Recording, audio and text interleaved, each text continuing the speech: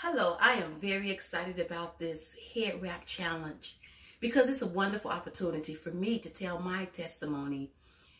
Around the age of 12 years old, I started using a skin bleach because I didn't like my color, the color of my skin.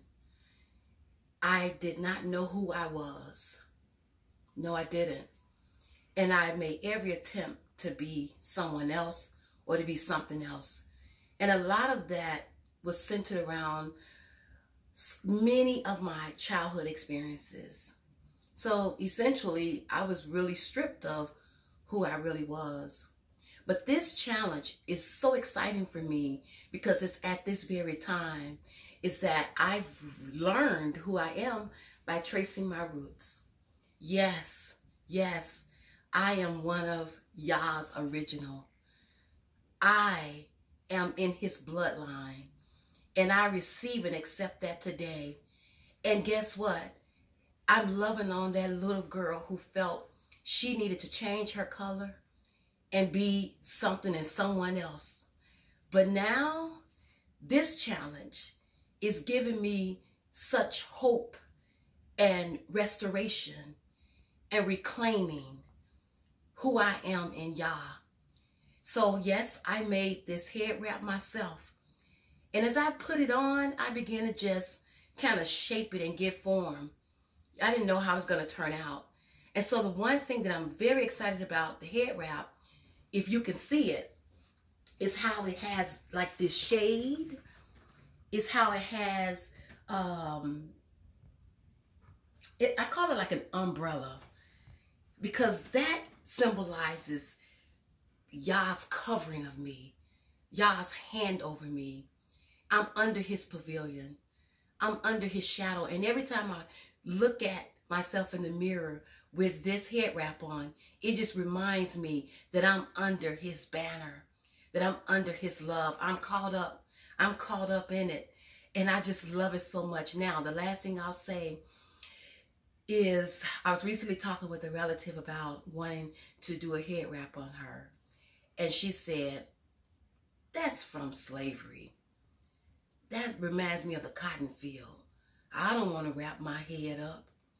So I am grateful and thankful that perhaps my testimony can begin to encourage others in seeing the beauty and the sacredness and the call by Yah to wear it well, to wrap it well. And the furthest thing from the truth is that the head wrap symbolizes oppression or slavery or exploitation. But no, it symbolizes the hand protection, banner, and covering of Yah. I'm Jacqueline. Thank you. That testifying got so good, I had to come back with a second wrap.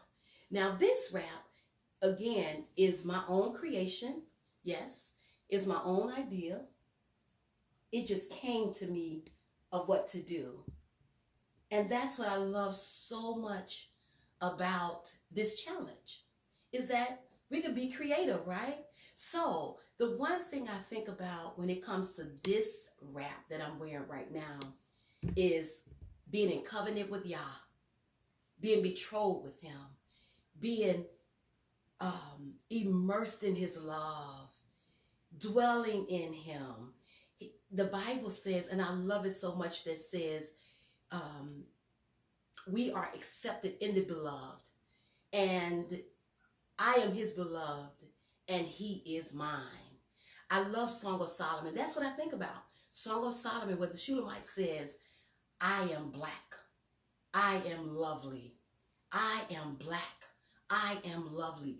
And it feels so good for that little girl within to hear this older girl say she's lovely and she's black. Yes, I think about Song of Solomon. And you know, another thing, what crossed my mind is that people that would see me when I wear this out, this is my first time, but when I wear this out or go somewhere, the stereotypes and what they would assume or think about me, right? And so a lot of times when it comes to head wraps, like I shared earlier, someone that said, oh, head wraps were for slavery, been in the cotton field, on plantations. And I love so much. It's not what people think about me or assume about me. I'm still working on this. It's what I believe about me.